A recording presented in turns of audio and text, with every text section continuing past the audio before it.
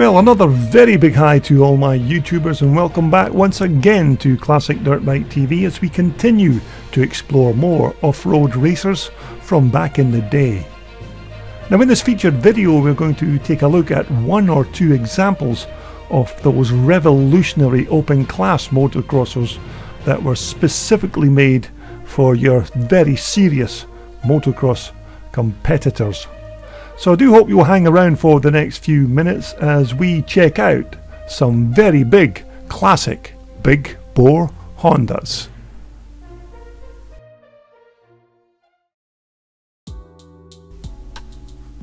Now the first bike we're going to take a look at is Andrew Cleaver's 500 Honda twin shock race bike.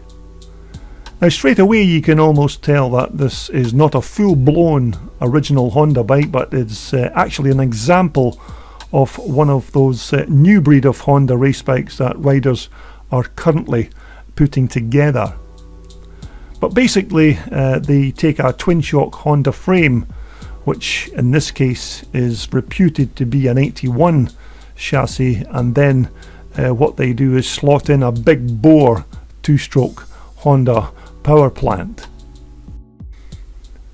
Now this particular engine is made up from a later model CR500 Honda water-cooled bottom end, and then of course all the waterworks including the water pump is then removed, and an earlier air-cooled two-stroke barrel and head are then substituted to give you what is now an air-cooled 500 motor. Now in this particular shot you can just about see where the bike's water pump has been removed and then blanked off, as naturally it's no longer required on the new air-cooled motor. But of course removing all the water cooling parts does reduce the overall weight of the bike and subsequently can make this into a very seriously quick machine. But these type of upgrades on these big bore Hondas are now increasing in popularity, as many of the faster and more experienced racers are now opting for this type of conversion. And despite the later bottom end being used from a water-cooled Honda, essentially these new hybrids still comply with the laws of open class twin shock racing, mainly because they still have an air-cooled motor, front and rear drum brakes, and of course twin shock suspension on the rear. And with the rear suspension you can see that Andrew has fitted a pair of top of the range Öhlins piggyback rear shocks on his particular 500 Honda. Another nice Honda part on Andrew's bike is this alloy box section swing arm, which actually could have been taken from a later Honda bike and been re-engineered for use in twin shock racing. But this alloy tailpipe will also be a familiar sight to other riders when this big Honda flashes past them, but then I don't suppose they'll see it for too long when that big red rocket disappears over the horizon. But nevertheless, although this is a hybrid, it's still a very nice and extremely quick twin shock race bike. Now our second big bore Honda of the day is Scottish rider Archie Baird's what I think is a 1983 CR480R Honda. Now Archie's machine, as far as I'm aware, is a very good example of one of these 83 480s, and of all the CR Honda race motocrossers that Honda ever built, these 83 models were certainly among some of the best. There was certainly not a lot to complain about when it came to these 83 480s.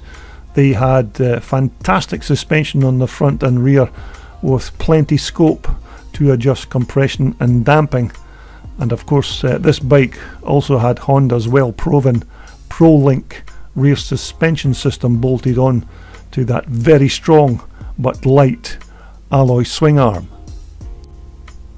Although, mind you, the star of this particular show was this awesome two-stroke 480 Honda air-cooled engine. Now, these big bore motors had a power band that was ultra wide, and from way down they would pull like the proverbial train and certainly wouldn't stop as long as you held that throttle open. Now, they had a 5-speed gearbox, a wet multiplate clutch, and the fuel to feed this speed-hungry monster was fed through a flat-slided Kian carburetor and a V-Force 3 reed valve block. But it's pretty fair to say that these big Honda two-strokers liked a drink when they were doing their stuff on the racetrack, but the price of the fuel was not really an issue, as the power that you received in return from the motor was more than enough payback, especially when it propelled you to the head of the pack. But Honda certainly got their sums right when they designed this brute of an engine, and that's why some of the world's greatest riders, including the legendary Danny Magoo Chandler, chose one of these bikes as his #1 race machine. Now, the engine had a bore of 89mm and a stroke of 76mm, and was also fitted with CDI electronic ignition to supply the sparks. And Archie has also fitted a replacement D and G expansion chamber and tailpipe. The control levers on this bike are a pair of Italian-made Rycon parts. Now, these again are decent quality and are well proven when it comes to durability on the track. Now, back in 1983, these Hondas would have been fitted with a pair of 43mm front forks at the factory, although I'm not entirely sure, but I think Archie's bike could possibly have a pair of heavier duty items fitted to his bike. And surprisingly enough, still using drum brakes on these Hondas in 1983.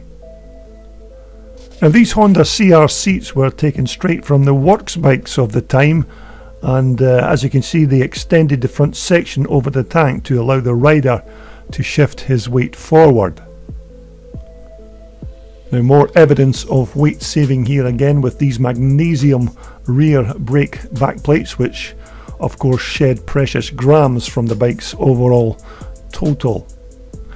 Now, the Honda's ProLink swing arm and rear suspension systems was without doubt one of the best of all the big four motocross suspensions in the early 1980s, and you had 20 rebound and 12 compression settings on this bike to choose from to fine tune the ride.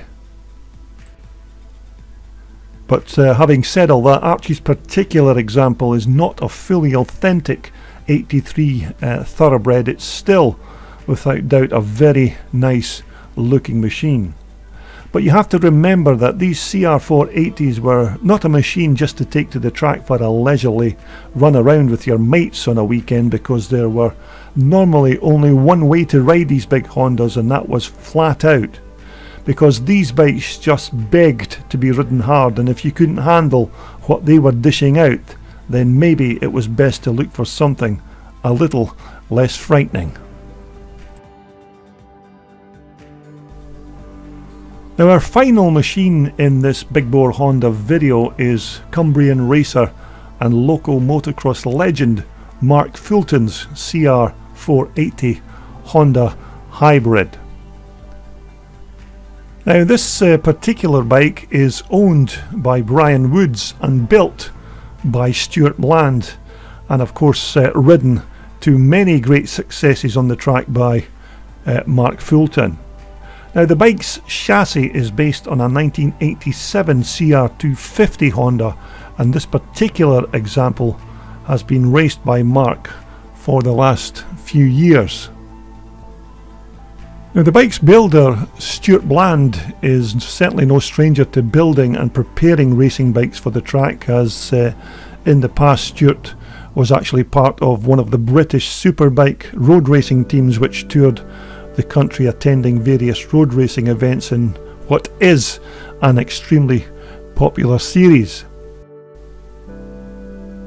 Now, this engine on Mark's bike is actually taken from a 1983 CR Honda, and Stewart did all the necessary engineering work to the frame to enable him to slot in this big two-stroke motor. Now, the engine's airbox was another one of the parts that had to be custom made in order to get it to fit straight into the frame. Now, the fuel for this big 480 motor is fed through a flat slided key and carburetor and a Tassaniri V-Force 3 reed valve block.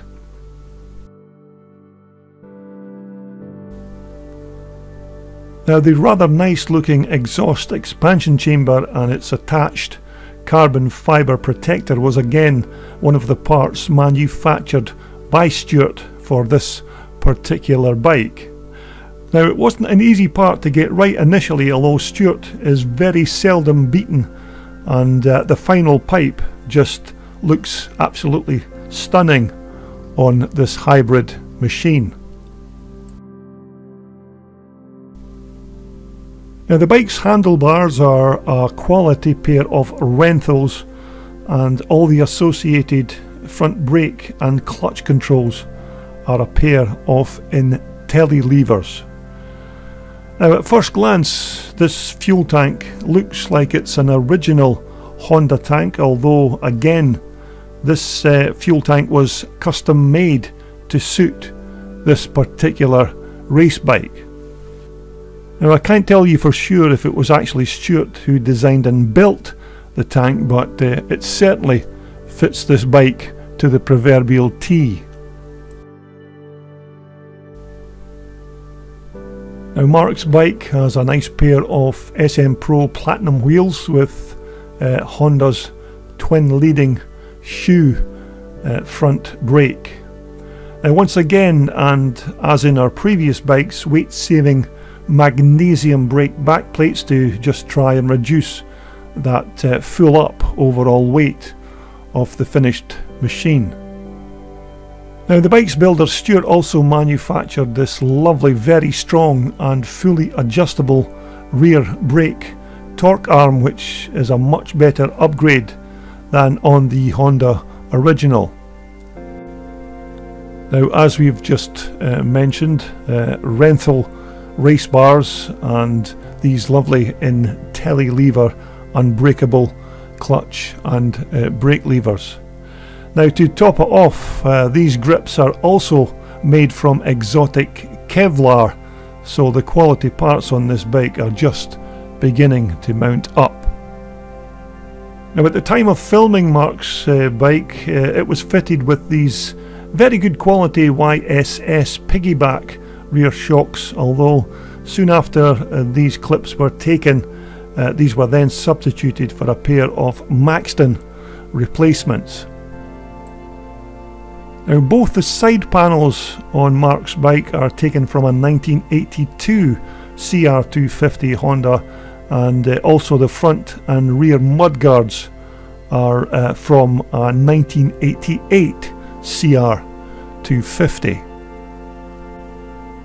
Now, some of the smaller items fitted to Mark's bike, including all the nuts and bolts and screws and the front wheel spindle, are all made from titanium, and once again this was to try and reduce the overall mass of the complete bike.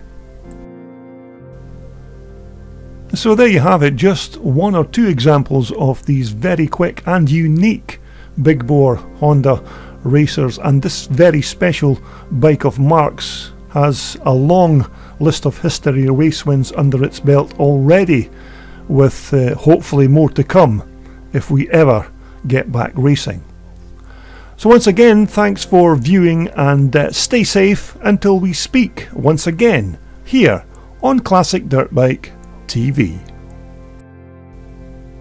This video was brought to you in association with Wealth Sport, the world's #1 supplier for all your off-road, sports and leisure wear. Just visit their online website at wealthsport.com for more details.